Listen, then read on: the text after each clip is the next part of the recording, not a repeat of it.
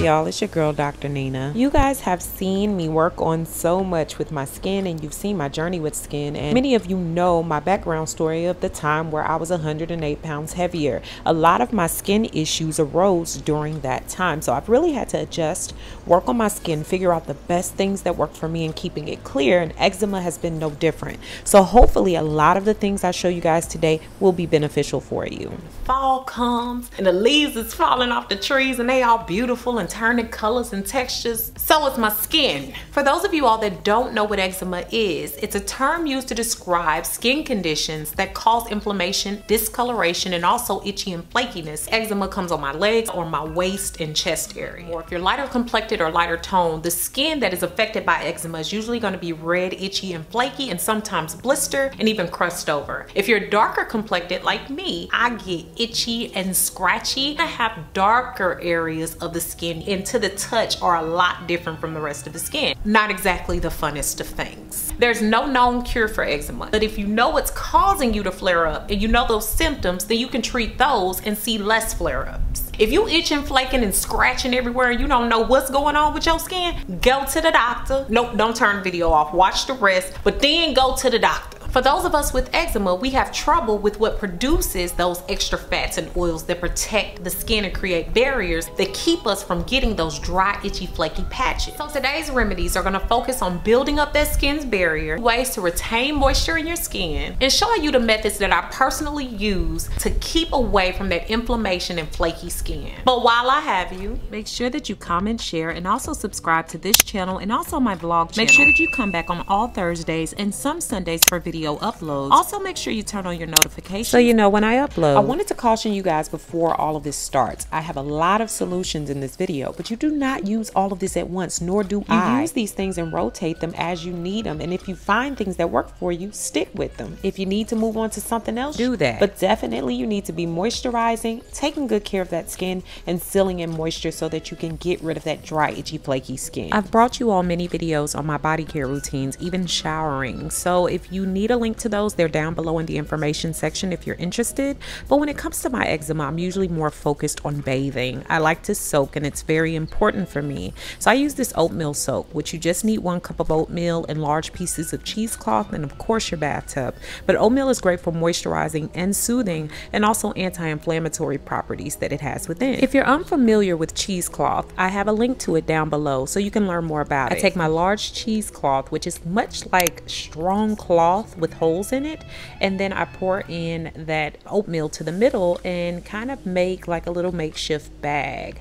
I take a small piece of cheesecloth and tie it around so that it keeps it secure so that it doesn't open up. After that, I take a longer, thinner piece of the cheesecloth and I wrap it around where there's already a knot. This is so that I can hang this bag. I then turn the water on lukewarm, and from there I go ahead and hang the bag right over the faucet. This is so I create something that's allowing the oatmeal to filter through the cheesecloth. It's getting down into the bathtub and it's creating like a nice milky oatmeal-y bath. And I just throw the bag in so that it can soak, and I also squeeze it when I get into the bath and rub that over the affected areas. I get a lot on my leg. In fact, I have a really dry spot that's starting to become darker on my legs right now, so I'm gonna rub the oatmeal directly on that area. I limit my time in the tub to about 10 to 15 minutes. I use lukewarm water instead of hot because hot water strips the skin of moisture, which can irritate it further. So then I towel blot dry instead of just drying it really hard because you can irritate your body even more. The next thing that I love to do as far as a spot treatment is green clay mask. You just need enough green clay to cover your area that you're going to be treating, and also enough witch hazel and water to make a paste. Green clay seems to help me with pain, itching, and also the hotness that you feel when your skin gets inflamed, while witch hazel seems to help with crust and blisters that can occur. Here I used about a tablespoon of green clay, and then I followed it up with some of the witch hazel.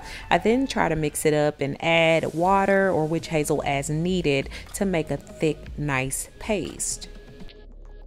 Once that's done, I find my target area, and here I have this crusty little area that's turning darker on my skin, and I put the clay right on it. I allow that to dry. You're going to need about 10 to 20 minutes for it to dry, and when you're done, you just wipe it off with cool water. Make sure it's cool and not hot, and you can also just rinse it off if your skin is extra irritated. If you have some of this left over in the end, you can keep it in an airtight container, and if it does dry out, you can just add more witch hazel and water to loosen it back up. Another great spot treatment that I use much the same is raw organic honey. It seems to help to speed up the process of broken skin, and it also is a humectant, so it pulls moisture from the air, putting it back into those drier, more blistery areas. Be warned that honey is sticky, so don't go slathering it all over your body unless you want to be slippery sticky buns. I put this on and leave it for about 20 to 30 minutes, and you can do it several times a day if you want. You can put a bandage over it if you want to keep it from getting sticky or sticking to everything, and also just rinse it off with cool to lukewarm water. So there's several ways to start to lock in moisture and get more moisture into the skin, and one of the things I love to use is Eucerin. It's a store-bought lotion. It's a little more pricier than other lotions, but it's beneficial,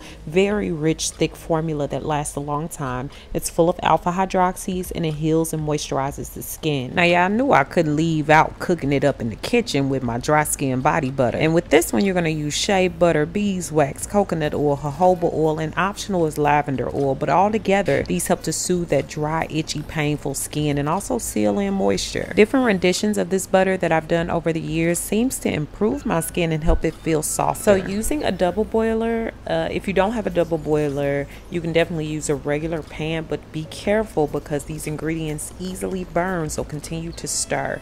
I add in the beeswax and the jojoba oil first and let those mix down, and then the coconut oil, and then the shea butter, because shea butter can overcook, making your mixture very grainy. So just mix it around really well until it melts.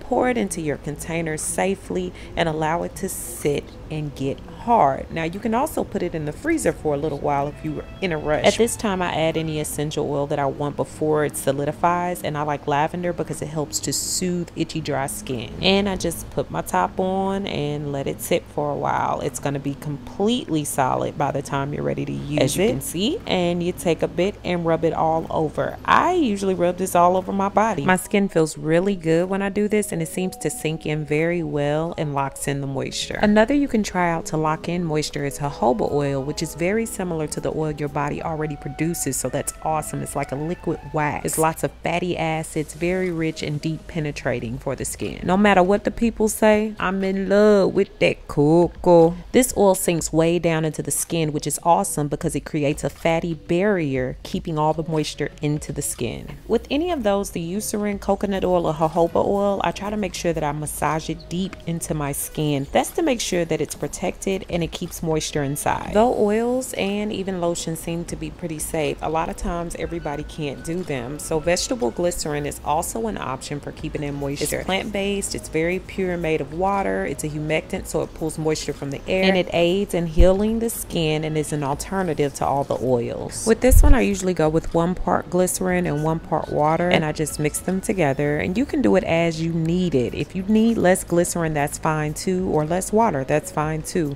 Just mix them together until they're well blended like so, and then spray it directly onto your body and add it just like you would the oils or the lotion. It seems to really penetrate into the body, and with this one I often feel really soft and not greasy after using it. It's just really beneficial, and if you have problems with oils, it's a good alternative. One quick tip that could help you from the inside out is taking fish oil daily, because it has omega-3s and fatty acids that can help stop with that itching and scratching, because it builds up that fatty layer and barrier on the skin. You might want to try researching and finding out things that might be aggravating your eczema, but eat things that are anti-inflammatory like fruits, vegetables, whole grains, healthy fats, fish, things that are high in omega-3s as well. You want to have foods that are high in quercetin and probiotics, so you want to have lots of apples, blueberries, cherries, broccoli, spinach, kale. Even food allergies you might have could be aggravating your eczema, so make sure you know about those and stay away from those as well. I hope today's video has been very beneficial for you guys. If there's something you're using for your eczema, please let us know down below. We want to make sure that we're sharing those ways as we're entering these colder months. Thanks so much for watching, guys. Beautiful brown baby doll. Peace.